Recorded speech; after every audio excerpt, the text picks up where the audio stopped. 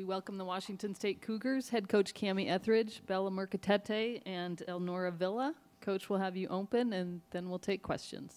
Yeah, I just want to congratulate Cal. I mean, I thought Sharman and her team were just amazing. I thought McIntosh was just a senior that wasn't going to let them win. I thought they brought more energy.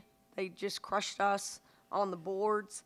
You know, just the much more physical, more athletic team that just pushed pace and got pretty much anything they wanted. We just didn't put much resistance up and obviously had a hard time scoring. So congratulations to them.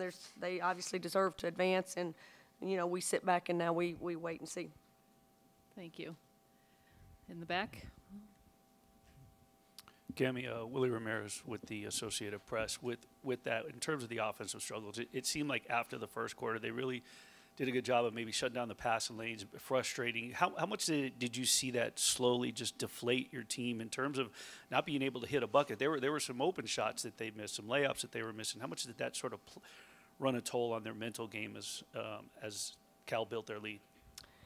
Yeah, I mean, I thought we got some really good looks, but you know, finishing against length and athleticism, you know, being sped up a little bit, pressing a little bit, you know, we weren't able to put some shots down. I thought they did a great job in just guarding the pick and roll with two players and not coming off and not giving us very many good looks on the perimeter.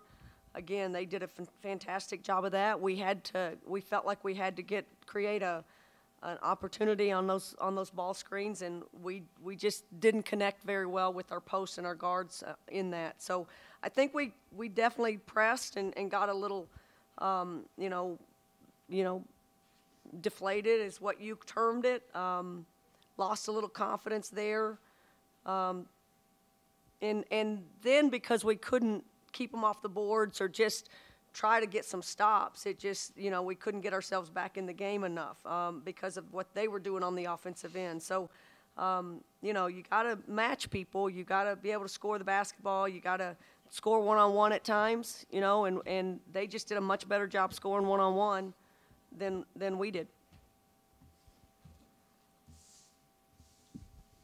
Kamie, I wonder, it's been a few weeks now, obviously, but just the loss of Legger Walker and what you've had to adjust and adapt to offensively, and just kind of how difficult that transition has been.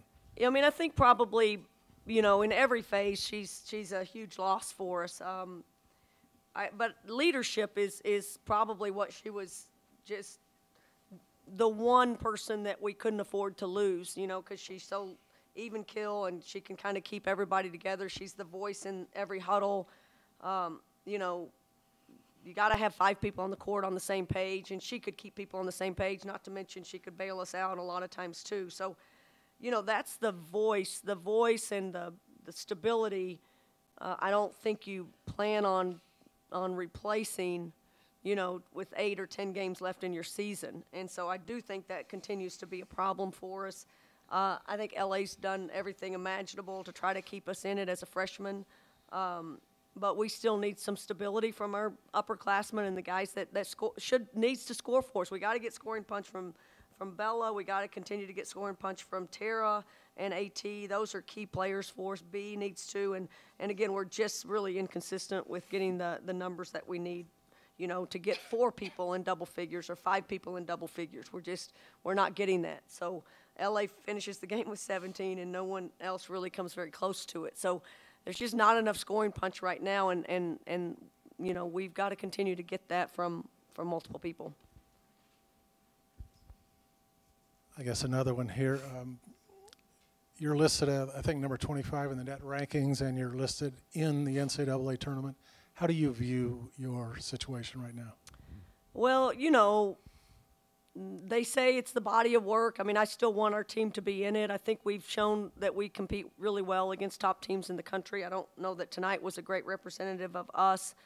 But if they stay true to what they say as far as body of work and the whole year, I mean, we're 25 or 26 in the net. We challenged ourselves in non-conference. Yes, we had a key injury, but we still beat someone, a top 15 on the road. I don't care how we get in. I'd love us to have a chance to play. I'd love us to have a better chance to perform better than we did tonight. So we're hopeful. We're hoping that the committee, looks at our entire year's work. And I think it would be a great situation for our team to have a chance to perform in the NCAA tournament. In the back. Oh, did you want to finish, Jack? I don't want to dominate. Just after the energetic performance at Colorado, what do you think happened here?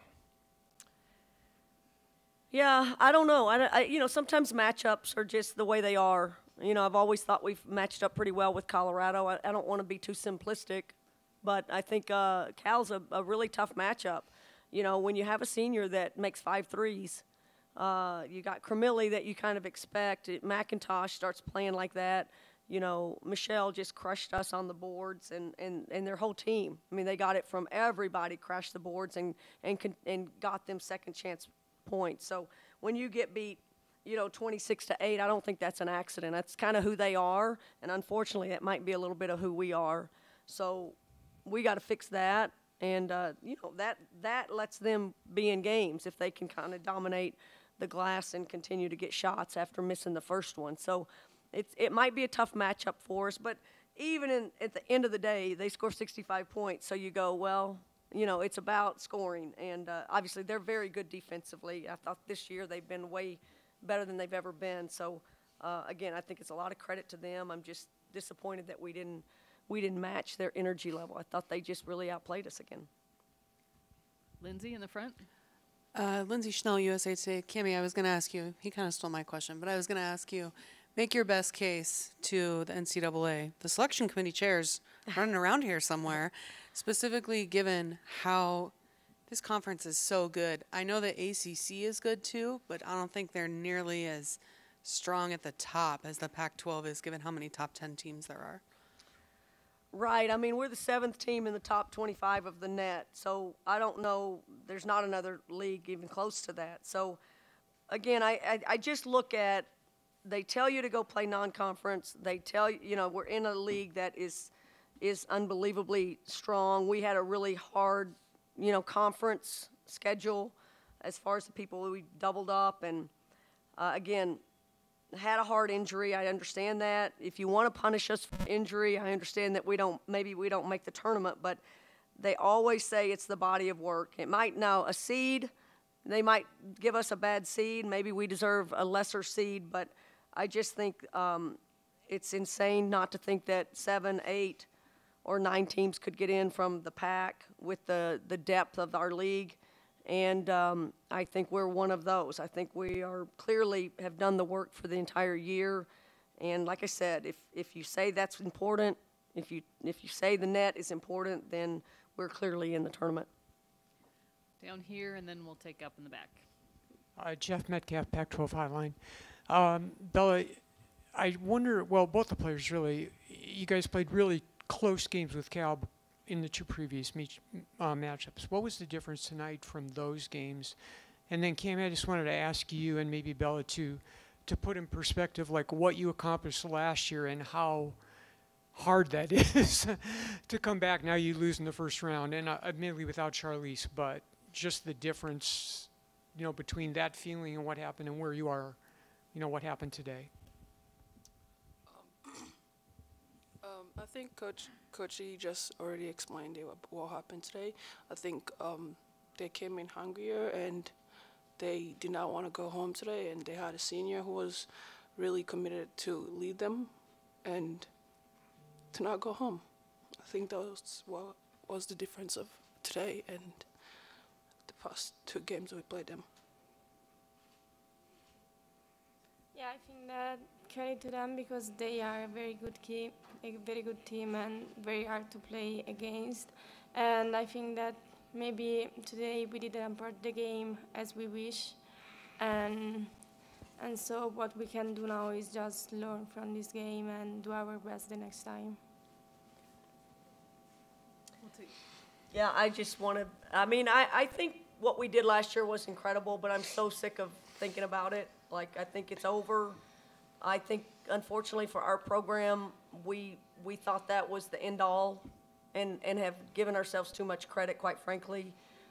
You earn what you get. This year we haven't earned as much as far as what we can accomplish, or haven't proven it on the court as much as we need to. It is hard. There's no question winning this tournament is hard, certainly as a 7 seed or an 8 or 9 seed. It's it's really, really, what we did was amazing. But this is a different team, and we want this program to be known for making NCAA tournaments and advancing in the NCAA tournament. So as good as that Pac-12 championship was, it's still not the end all for what we want this program to be. We're hungry to win a game in the NCAA tournament and advance in the tournament. So that's what I want this program to be built on, and not just a conference championship. We'll take one final question in the back. Logan Reaver with CBS Las Vegas. Coach, in terms of just what are the emotions with this being the end of the road for the Pac-12 tournament, and then also just playing in Las Vegas? Your thoughts there? Yeah. Teresa's here, their staff. It's just the most unfortunate thing I can think of, that this is kind of the end of the Pac-12. And, we all know women's basketball is the, as far as sports go, is it's the highlight of women's basketball across the country. It's just, and it's insane that we're not going to be continuing this or have a West Coast footprint. So I'm going to trust Teresa to keep working this league, and maybe we reinvent ourselves. But again, it's been an amazing run to be a part of the Pac. And I'll be, like everybody else, really sad that we no longer have this tournament and have this team and have this league that's going to continue to be. I think these teams will continue to be some of the best teams across the country for years and years and years. And disappointed that this is how we end it. Thank you, Coach and players. You guys can take that.